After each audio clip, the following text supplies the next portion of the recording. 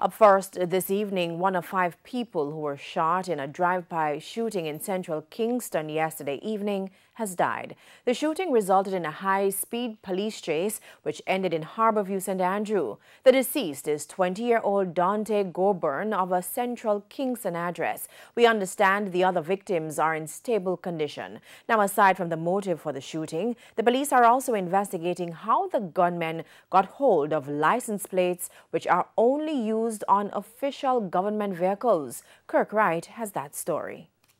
Here's where the 5 people were shot last evening, 4 men and a woman. It took place at the intersection of George's Lane and Law Street in Central Kingston.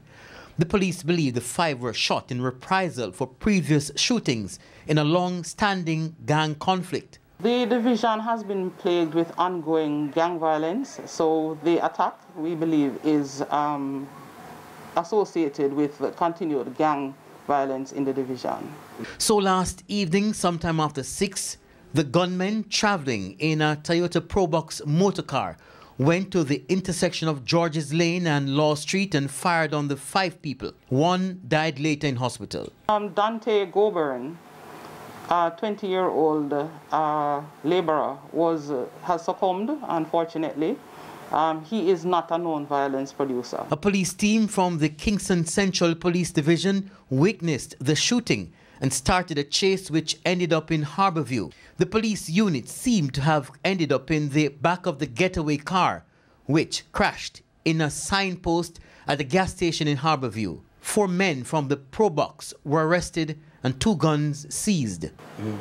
Without saying much about the men who were held yesterday, are they known any at all to the police? Are they from this division? Yes, a few of them are known to us. But the license plates that were affixed to the car the gunmen were traveling in had on those only used on official government vehicles. There is an ongoing investigation regarding the license plate, which is a government plate. At this time, we don't have much information, but the investigations are ongoing. The police commissioner has praised the police for capturing the suspects. Kirk Wright, TVJ News.